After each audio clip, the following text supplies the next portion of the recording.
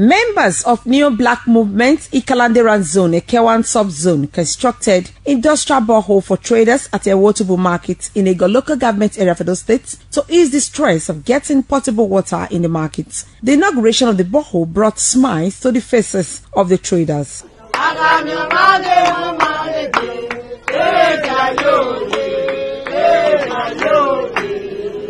President, Neo Black Movement, Osazuwa Osakpolo Collins, represented by Dr. Osaigi Eweka, said the donation of the borehole is part of the group's corporate social responsibility in giving back to the society. He said members of the group are well read and understand the importance of making life meaningful for others. It's a non-governmental organization, a non-political organization, and a non-profit organization.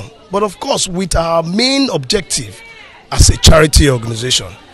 The borehole is part of our charity and core objectives of the movement of the organization by donating this to the society. We also thought it good that we should start a borehole project because our mothers who are trading in this market sometimes lacked potable water.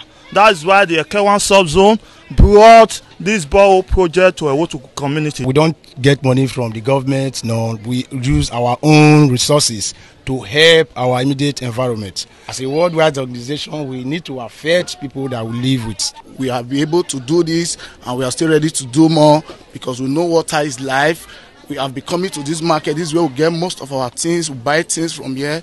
We know that water is very important and ready to do more. Some of the traders expressed deep appreciation to the group for donating the project to the market. I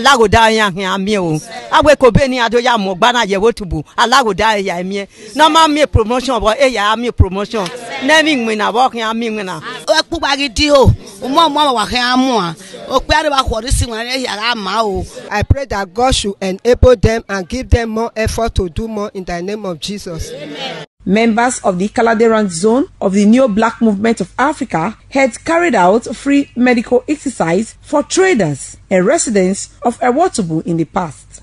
Best NBM reporting.